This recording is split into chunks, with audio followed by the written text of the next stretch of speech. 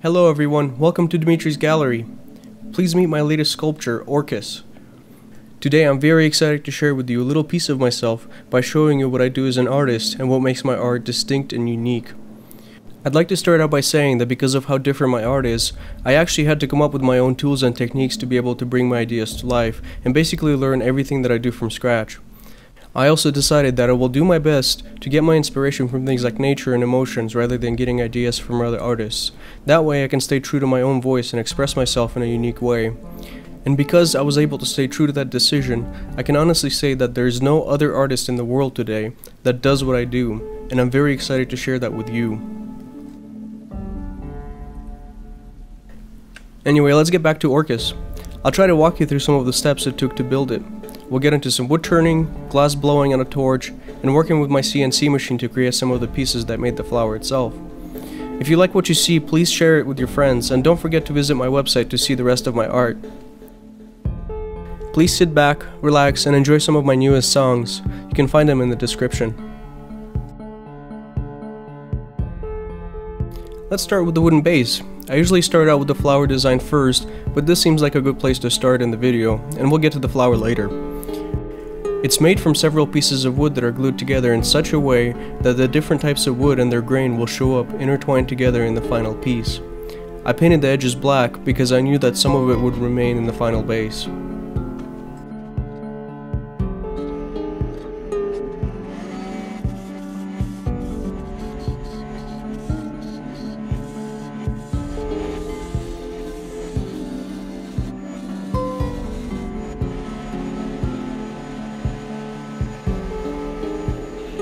Here I'm finishing up the bottom of the base. I'm going to leave a little bit of material in the center so that I can easily attach it to a faceplate. That way I can turn it with just one side being supported later.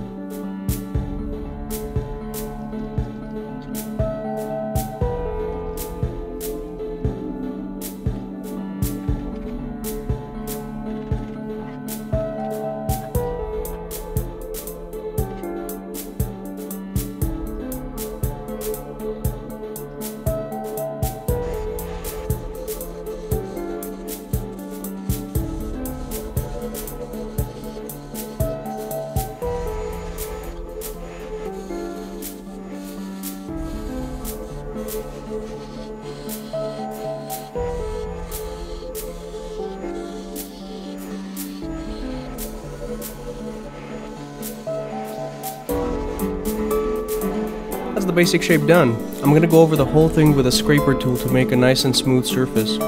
If you know anything about wood turning, then you probably can tell that I'm totally using the scraper wrong, but it seems to do just fine for this project.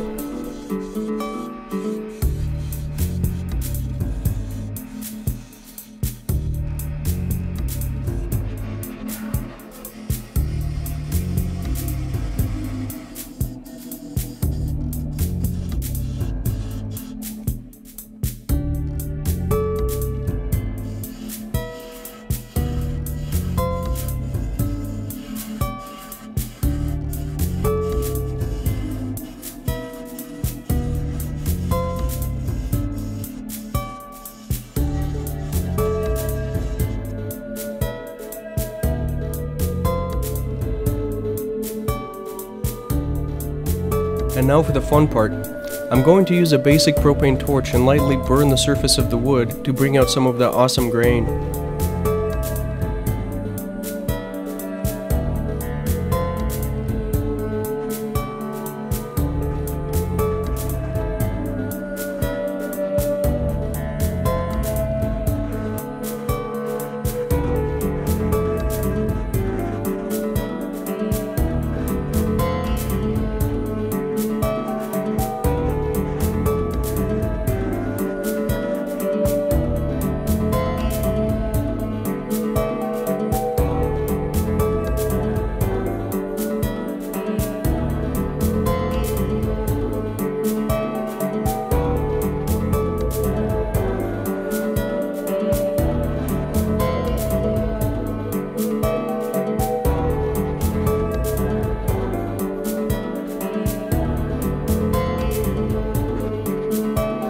And there you go, the base is now complete.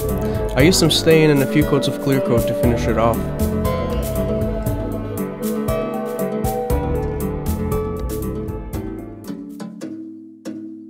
Let's move on to the flower. It has 3 parts that are made from acrylic sheet that I cut on my CNC machine. Each one is slightly smaller than the last. This is where my art really came from. About 10 years ago I built my first CNC machine, and since then I have designed and built several of them to be able to cut pieces like these as the main details for most of my works. Really, each sculpture comes from a sketch I draw in CAD, just like this one. I have to picture how the machine will make the cuts as I design the part, as well as what shape I will bend it into and how multiple pieces will connect together. It definitely took a few years of trial and error to be able to actually understand what I'm doing, but it kind of works today.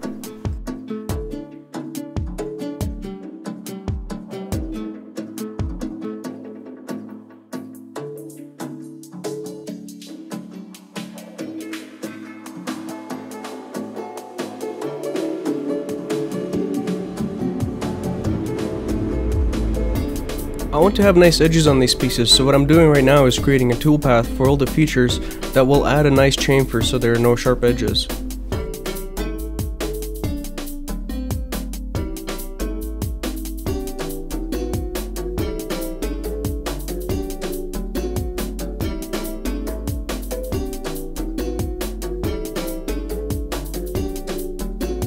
I don't want to bore you with all this technical stuff, so I skipped some of the steps. But here's the final design with all the cutting paths displayed. I'll run it through a 3D simulation so that you can see how the machine will make the cuts, and then we'll hop on the machine and then make the cuts for real.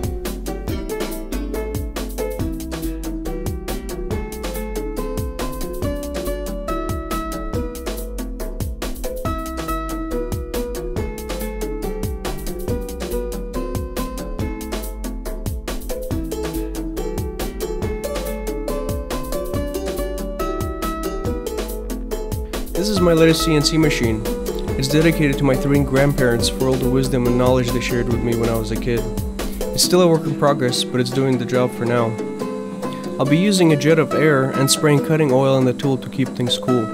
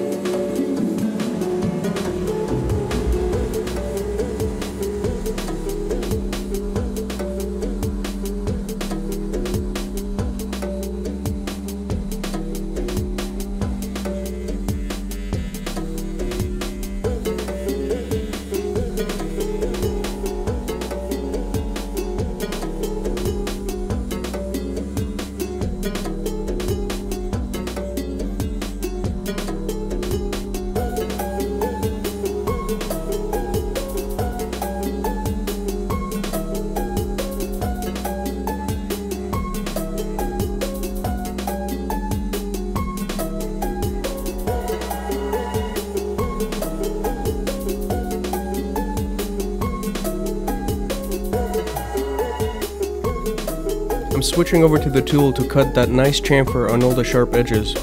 By the way, I totally accidentally cut into my clamping table on accident.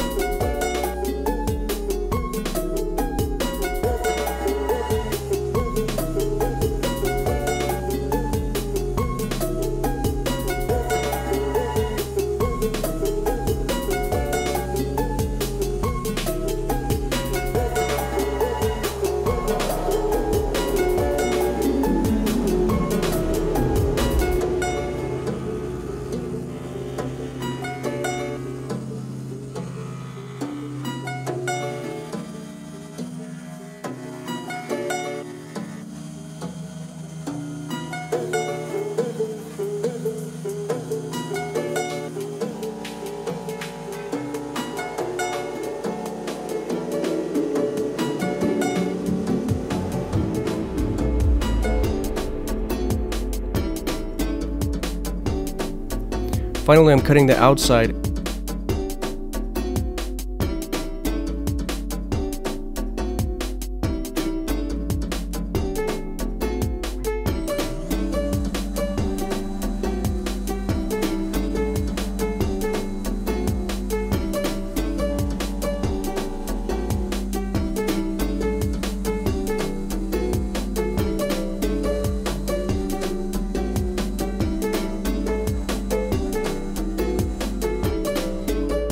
Alright, this one is done. Now I've got to do 2 more. All that's left is adding the colorful inlays to the 3 flowers. I created the design in Photoshop and then used a toner transfer technique to insert it into the pockets. By the way, in case you're wondering what it is, I started out with a peacock feather.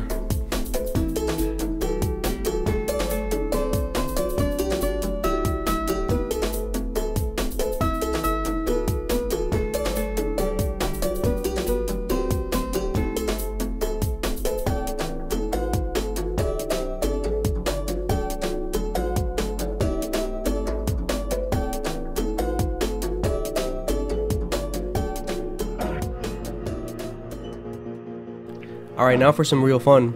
We'll make some glass accent pieces for the ends of the stems. They will have LED lights inside, so I want to make them break apart and add color to the light. Welcome to my glass studio and meet my torch. It's another one of the tools that I designed and built from scratch to add another dimension to my art. I've been meaning to get into glass for a while now and made the leap a couple of years ago, but did not have enough money to get all the tools I needed.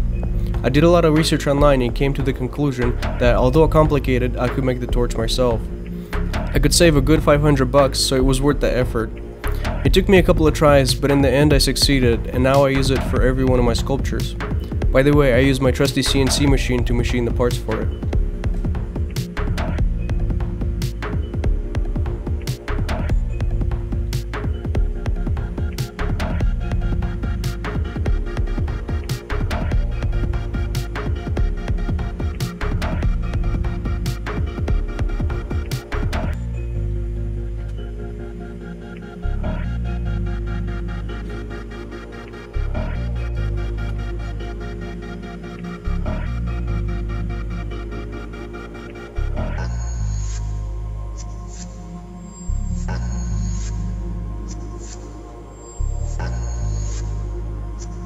I'm adding some reactive colors that start out black, but depending on what type of flame I use and how I work them, will change to shiny blues and greens.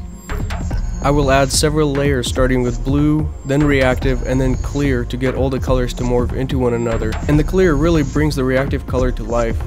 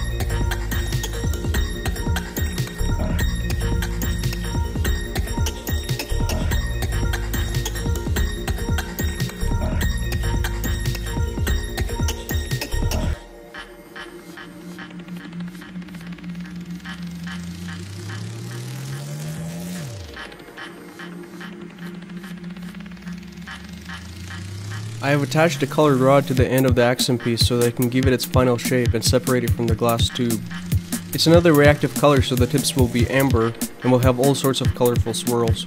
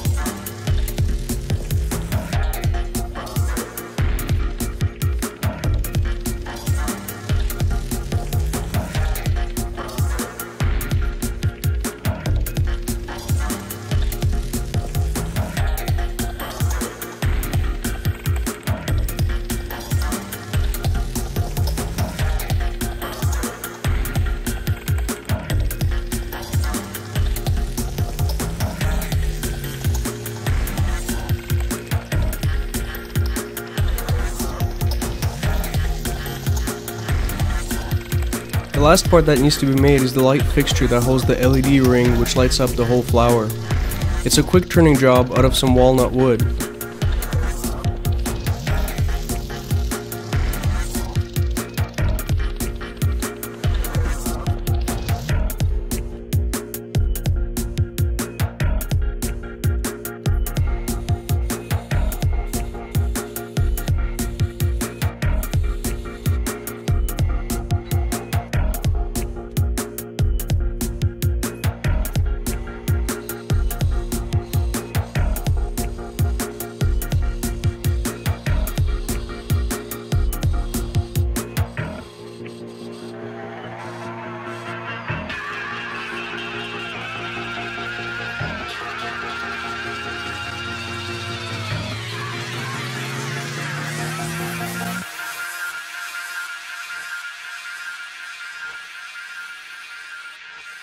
I put the pieces together off camera and ran the wires to all the lights and soldered everything together. Thanks for watching. If you like what you see, please share it with your friends, and don't forget to visit my website to see the rest of my art.